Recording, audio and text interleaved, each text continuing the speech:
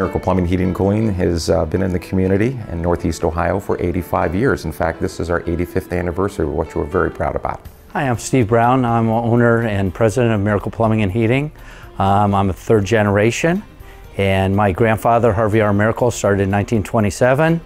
And my dad, Elmer Brown, which they call Brownie, he took over the company, and then he had it until he retired. Then I got in line for it, and I ended up going into the plumbing business, which I never thought would be possible. But then my son, Kyle Brown, he actually graduated in Management Information Systems, left for Charlotte, and I never thought he'd be back, and he decided he missed the family, and he's in the business now. So we're actually a fourth generation, and we're proud to be in the Canton and surrounding area.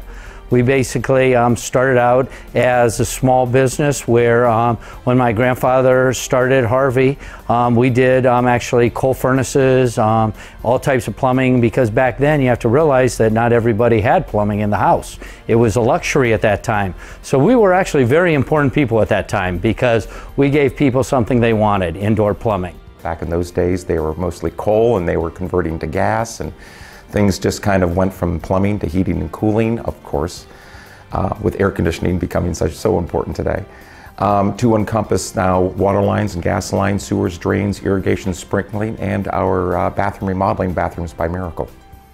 Typical day, we have 200 calls, everything. No one usually calls unless it's emergency, and we are here to respond to the customers. We try to make sure that everything you do, we meet the customer's expectations and that we exceed them. The future plans, we have over 5 acres of land adjacent to our facilities here on Whipple.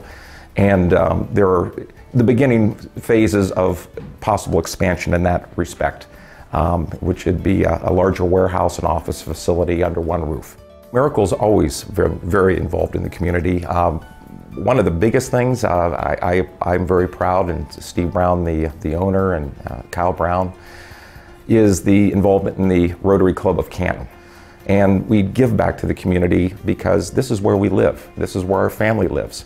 And it's very important to me and to Steve Brown, the president, to make sure that this is our home.